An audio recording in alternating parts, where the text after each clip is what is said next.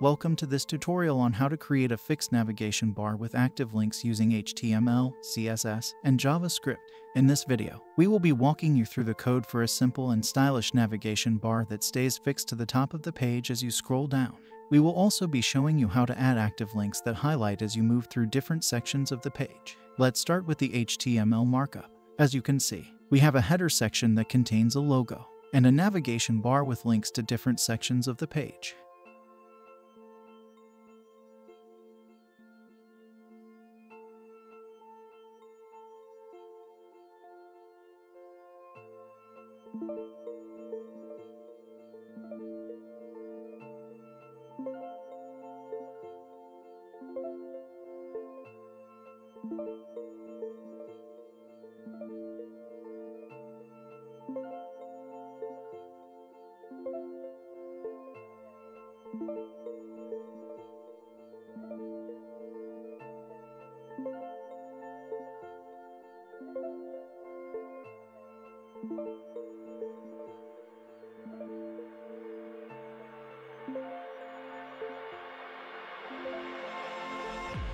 We will move on to the CSS styling. We start by importing the Poppins font from Google Fonts and applying default styling to all elements. We then style the header section to be fixed at the top of the page and give it a background color. We also style the logo and navigation links and add a hover effect to the links. Finally, we style each section of the page with a background color in font styling.